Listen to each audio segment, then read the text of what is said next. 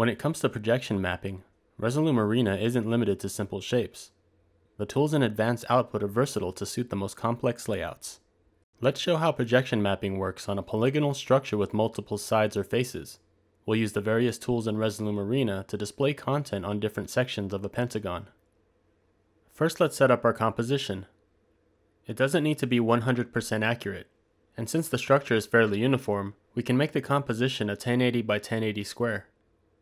To projection map this more accurately, we took a quick photo of the structure using a mobile phone. Open the advanced output settings and let's load the photo to use as a guide. Make sure the Input Selection tab is selected and click on Screen 1. On the right side under Input Guide, let's click Load and select the photo of our polygonal structure. You can adjust the opacity as well. This guide will be used to get the correct proportions for our pentagon input map. The input map doesn't need to match the photo exactly. What we want is an accurate pentagon model. We'll align the completed pentagon to the physical structure later in the output transformation. Now let's create a slice for each of the pentagon's faces. Click on the plus button, and since each face is a triangle, let's click on the triangle icon next to polygon. Let's rotate it 180 degrees by holding Shift and dragging a corner. Scale it down by holding Option or Alt-Shift and dragging a corner, and line up the bottom point of this triangle to the center of the pentagon. You can zoom in and out to get a better view by using the mouse wheel. Next, we'll line up the top edge to match the top side of the photo by dragging the handle of the bounding box. Lastly, hold Option or Alt and drag one of the side handles to align both the left and right sides to the triangle in our photo. We don't need slice 1, so let's delete it. Now we'll create our remaining polygons. Hold Option or Alt and drag the first triangle to make a copy. Since this is a pentagon, let's add 72 degrees to this polygon by typing +72 next to the current rotation value. This will make our right side. Make sure snapping is on and let's snap this to our top triangle. From here, we'll repeat the process to complete the pentagon. We'll duplicate the previous triangle, add 72 degrees to the rotation value, and snap it to the adjacent triangle.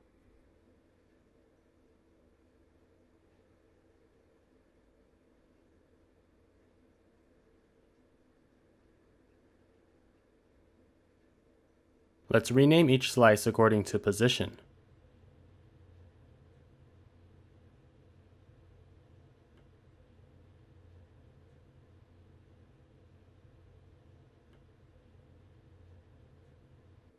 Now let's fix the alignment of our triangles to make it a perfectly aligned pentagon. Make sure snapping is turned on and click on Edit Points. Zoom in and click on the top triangle to see where the center point is.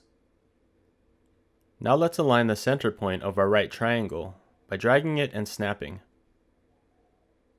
Next, we can hold spacebar and drag to pan our view to the adjacent corner. Snap this corner to match the top triangle. We'll repeat this process to align all center points and adjacent corners.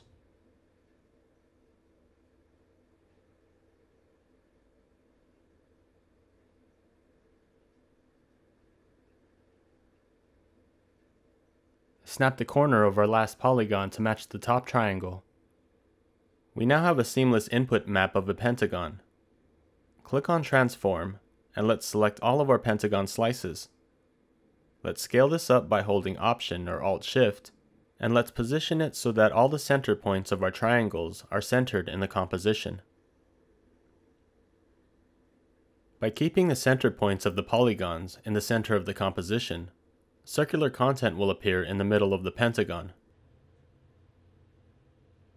Let's go ahead and map these slices on our physical structure, but first let's select our projector, Display to, from the Device drop-down menu on the right. We'll also clear the photo from the input guide.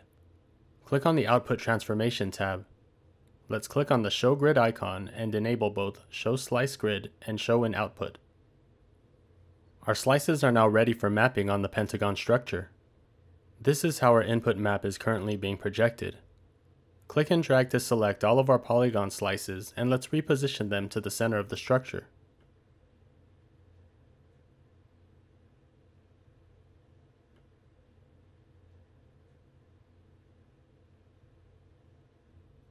Select one of the polygon slices and click on Edit Points. Now we can freely move the points around to map each polygon slice. This part of the process involves eyeballing the structure while lining up the grid lines to match it. Make sure to snap points into place so everything lines up perfectly.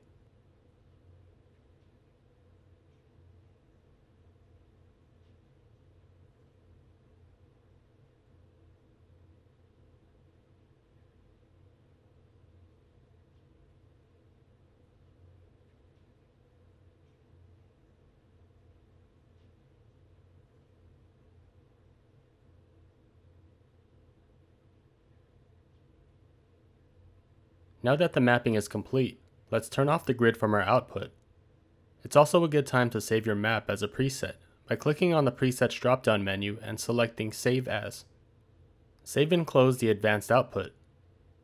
With our structure mapped, we can now trigger clips and the content will be projected and conform to the shape of our pentagon surfaces.